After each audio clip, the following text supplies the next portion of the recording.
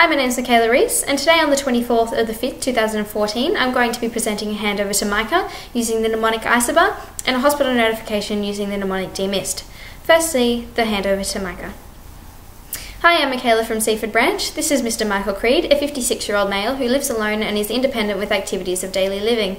Today, Mr. Creed contacted Ambulance Victoria at approximately 13:30 hours after waking confused from a syncope. He stated feeling dizzy, nauseous and having pain in his left arm. This pain is described as dull throughout the whole arm with no radiation, and it's now rated at 1 out of 10. This pain started after the syncope. The patient also has a hematoma at the occiput, however he does not recall hitting his head and there is an unknown length of loss of consciousness. Mr. Creed has a history of hypertension, hyperlipidemia and type 2 diabetes, for which he is on Anacan, Lipitor and Diabex respectively. The patient has a family history of ischemic heart disease and type 1 diabetes. The patient is a smoker, heavy drinker and reports an allergy to morphine. Patient has a heart rate of 80, normal sinus rhythm, blood pressure of 130/80, rest rate of 16 with a clear chest, air entry to bases left equaling right. Patient has short, shallow breaths, however, there's no use of accessory muscles.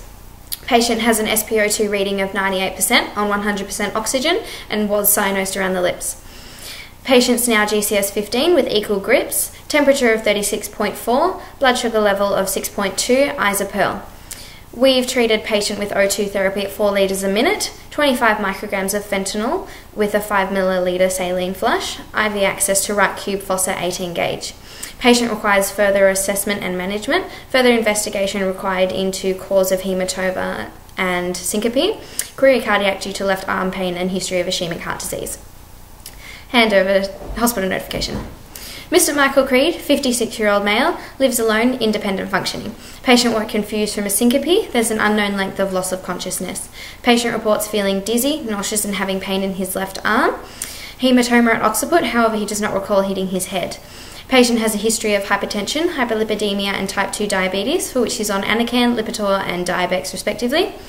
Patient reports an allergy to morphine. Patient has a heart rate of 80, normal sinus rhythm, blood pressure of 130/80, rest rate of 16, clear chest, air entry to bases left equaling right. Patient has an SpO2 reading of 98% on 100% oxygen. Patient was cyanosed around lips. Patient is now GCS 15, equal grips, temperature of 36.4, blood sugar level of 6.2, eyes are pearl.